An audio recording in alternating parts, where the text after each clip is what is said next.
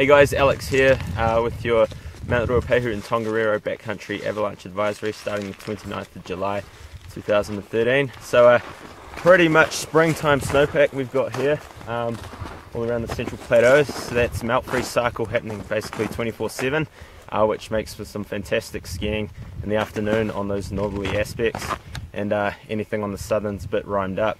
So just be careful. Early morning is slide for life conditions, but once you get up there in the afternoon, it's awesome skiing.